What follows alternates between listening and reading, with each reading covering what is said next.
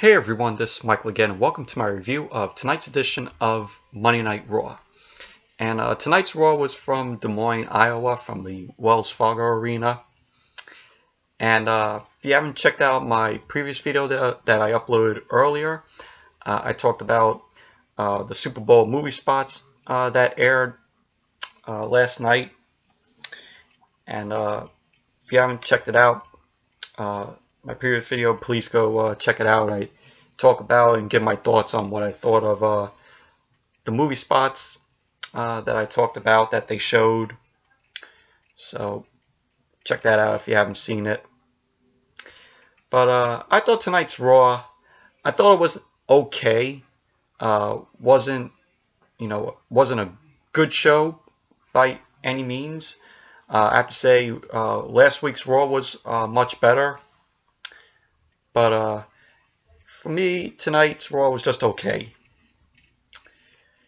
But the show opened up with Bray Wyatt, coming on, saying the Elimination Chamber is upon us. And he goes on to say, last year he won the WWE title, and tonight he will face Roman.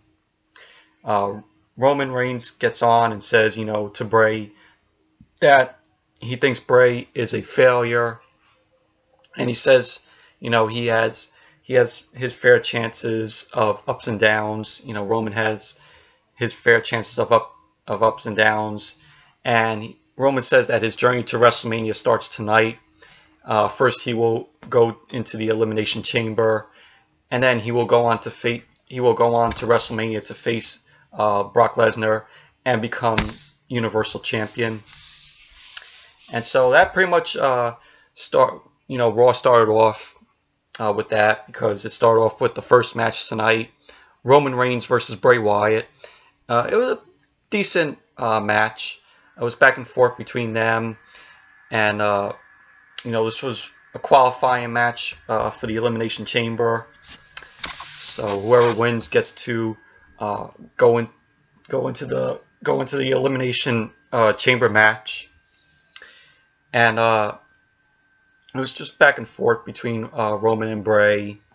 Roman won the match with the spear to Bray to score the win, which was kind of obvious. Roman winning it because Bray Wyatt's still in his feud with Matt Hardy. So it was pretty obvious that Roman was winning the match, and this is probably going to lead to, of course, everybody's predicting it, including me, Roman Reigns possibly win the Elimination Chamber and going on to WrestleMania to face Brock Lesnar, and Lesnar's going to drop the Universal title to Roman Reigns, and Roman Reigns is going to walk out of WrestleMania with the Universal title. He would be the new Universal Champion. So I know WWE is planning to do that, and all of us are predicting it. So. But all in all, Roman Reigns versus Bray Wyatt, it was a decent match. Wasn't, slow or boring by any means. It was entertaining though. So, and then after that, we saw Jason Jordan and Seth Rollins backstage. Jason Jordan has to get neck surgery, and he's going to be out of the ring for a year. But I guess he could still appear on TV. Not so sure, but reports are saying like I said, that he's going to be out for a year because of getting neck surgery. So the both of them are backstage. Seth Rollins says to Jason Jordan that this is the last time they get a chance at facing the Bar, Cesaro and Sheamus, for the Raw Tag Team titles. And Jason ends up saying to Seth that he is cleared by the doctors and that he's ready to go on, tag teaming him in this match. And Seth says for both him and Jason to go out there and take back the tag team titles. So it was just a little backstage segment with them both. And then we have the second match tonight. It was Karl Anderson and Finn Balor versus the Revival. Before the match even started, the Revival ended up coming out and saying that they are tag team specialists, and that tonight, they're going to make the match, this match a tag team match. What Scott Dawson ends up saying, and Dash Wilder ends up saying, Finn, why don't you pick why don't you pick Karl Anderson or Luke Gallows to face us, to face the Revival in the match. And so Finn ends up choosing Karl Anderson for his tag team partner. And the match itself, it was decent. Was back and forth between them. The Revival was going at it with Anderson and Balor. The Revival has been, it's one of my favorite tag teams. They're good in the ring. Sorry about that, but I was saying the Revival is one of my favorite tag teams. They did pretty decent in the match, but Karl Anderson and Finn Balor ended up winning the match. Balor ended up hitting the coup de grace on Scott Dawson to score the win. So, but all in all, it was a decent match between Karl Anderson, Finn Balor, and the Revival. It was a decent tag team match. And then we saw Sasha Banks and Bayley backstage. Sasha was, watching her match from last week against Asuka, which she ended up losing. Sasha, of course, was disappointed that she didn't beat Asuka and ended her undefeated streak, which is still going. And Sasha says, she wants to go on to WrestleMania. And Bayley was like, oh yeah, I could beat you. And then, I could beat Asuka also. And that kind of set, that kind of look on Sasha's face, like, like a really, pissed off kind of look. Which, Sasha, might be turning heel. Might turn heel on Bayley at some point, but who knows.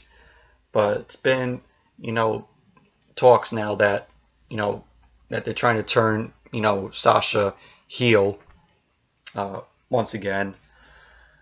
But it was just that little backstage segment with Sasha and Bayley. And then we had a cruiserweight tag team match. Cedric Alexander and Mustafa Ali versus Drew Gulak and Tony Nese. Once again, we had the new 205 Live general manager on commentary.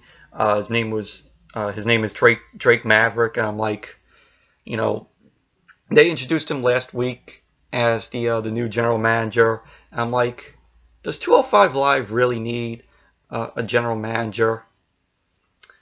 But yeah, but that's his name, Drake Maverick, and he was known in TNA, from what I heard, Rockstar Spud. So yeah, so we had another guy from TNA and WWE, but as a general manager. But he was on commentary through this match, and the match itself, we've seen it before. The crowd was pretty much dead during this match. The crowd didn't really care for it. Cedric Alexander and Mustafa Ali got the win with Cedric hitting the lumbar check on Drew Gulak to score the win.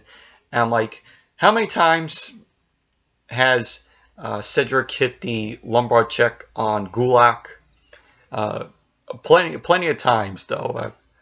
I've lost count on how many times Cedric hit Gulak with the lumbar check. It's been awfully few times. So, but yeah, it was just typical cruiserweight tag match. We saw it before. wasn't that good of a match.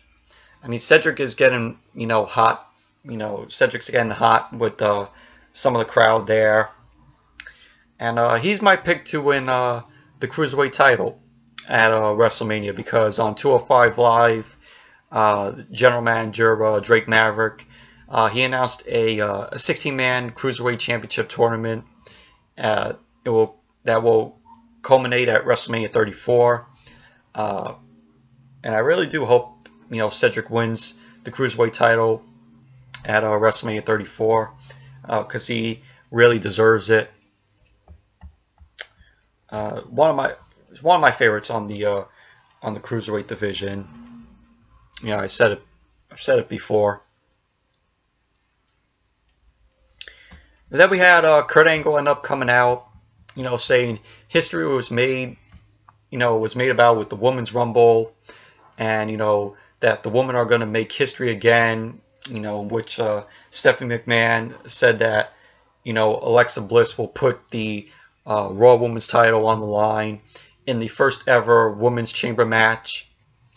And then Kurt then introduced the competitors who are going to be in the Women's Elimination Chamber match. We got Alexa Bliss, Bayley, Mandy Rose, Mickie James, Sonya Deville, and Sasha Banks. So those 6 competitors are going to be in the first ever Women's Elimination Chamber match. And Kurt says he has a match for Nia, and it'll be at Elimination Chamber. It's going to be Nia versus Asuka, and he goes on to mention that if Nia wins the match, she will be added to the match at WrestleMania, and then it will be a triple threat at WrestleMania for the Raw Women's title. So hopefully, Nia wins the match, because I think she deserves to win the Raw Women's title. I think she would make a good women's champion, Nia Jax. And then we have Alexa Bliss come out, and she says to Kurt that, what he is doing is wrong and unjust. And she goes on to say that his decision is against company policy. And Alexa ends up going on to say that Kurt must validate Lesnar, Lesnar more, because, that Kurt must, like Lesnar more than her. And, she thinks that's sexist, because Kurt is favoring, Lesnar more than, the men more than, the woman. And Kurt ends up saying to the crowd, do they want to see Alexa put the title on the line in the women's chamber? And the crowd just starts chanting, yes, and, a loud chants. Though, but, it's kind of true, what Alexa is saying, because, Kurt's given, Lesnar, opportunities, and not, and not her, not the woman. So like Kurt is favoring, the men more. So, but, it was actually kind of making sense, to Alexa, what Alexa was saying in the way. So, but it was a good segment, with, Alexa and Kurt Angle. Really, liked it. And then we had Asuka versus Bayley. This match was pretty terrible. I'm a Bayley fan, and everyone probably knows that who watches my videos. But I'm a Bayley fan, and her being booked in these types of matches and losing a lot of them and jobbing, it's just Bayley deserves a whole lot better. And this match was just flat out terrible. Coming off of Asuka versus Sasha last week, which was possibly the best match of the night. last week on Raw, and then we go from that to this, and it was just terrible. Like I said, it was slow. The crowd didn't really care for this match. Also, the crowd was silent during it. But as usual, Asuka wins with the Asuka lock. Bayley ends up tapping out to the Asuka lock. So once again, Asuka wins the match. But all in all, it was just a terrible match. It was a pretty shitty match. And then we had The Miz versus Apollo Crews. The winner gets to qualify for the Elimination Chamber match. And The Miz ends up coming out. Says that 2018 is the year for him. And he goes on to say he defeated Roman Reigns at Raw 25. And he said that, it was the highest rated Raw in 3 years. And it was all thanks to him. And, he goes on to say that he beat Roman last week. Again. And he ends up going on to say that Roman couldn't contend with the momentum that, that Miz has.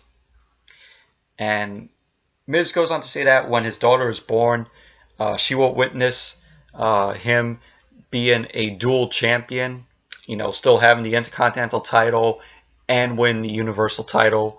If Miz wins the Elimination Chamber match. So he cuts that promo. And then we get on to the match, The Miz versus Apollo Crews.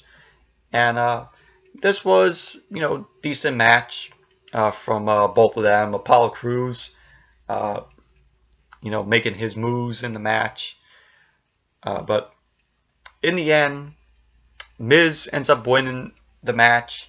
He hits the skull-crushing finale on Apollo Crews to score the win. So Miz is now qualified. The Miz, is now in the Elimination Chamber match. So, but all in all, it was a decent match. And then we saw, Jason Jordan says to Seth that, he can't compete tonight. And Seth says, to Kurt, what is he going to do? Because Jason said, he couldn't compete because he checked with the doctors and everything. And this is just, possibly writing him out, because he's having the neck surgery and he's going to be out for a year. But I don't know if they're still going to keep him on TV. Who knows? Not let him compete in the ring. And Roman ends up coming out of the locker room. And so Roman ends up taking Jason's spot. So it was pretty much that. And it led to the match which happened next. Cesaro and Sheamus versus Seth Rollins and Roman Reigns. This was for the Raw Tag Team titles. And this match was pretty good. It was back and forth between them. Cesaro and Sheamus were good. Seth and Roman was pretty cool to see. Of course, we had later on in the match, Jason Jordan ends up coming out, just trying to help Seth. And at one point, Cesaro and Sheamus, were gonna walk out and not finish the match. They ended up taking their tag team titles and walk in. And then Jason Jordan ended up stopping them. And it just led to the match being a disqualification because Jason ended up struck in Cesaro and also Sheamus. And so Cesaro and Sheamus wins the match by disqualification, and they still retain the Raw Tag Team titles, which kind of, I'm like, why would Seth Rollins and Roman Reigns win the Raw Tag Team titles when Roman is in the Elimination Chamber? I'm like, doesn't make any sense. And then when Raw came back from commercial, we saw Seth arguing with Jason Jordan backstage. Seth says, he's sorry, he didn't hurt Jason. After that, for Jason causing a disqualification for their match. And Kurt ends up telling Jason to go home and stay home.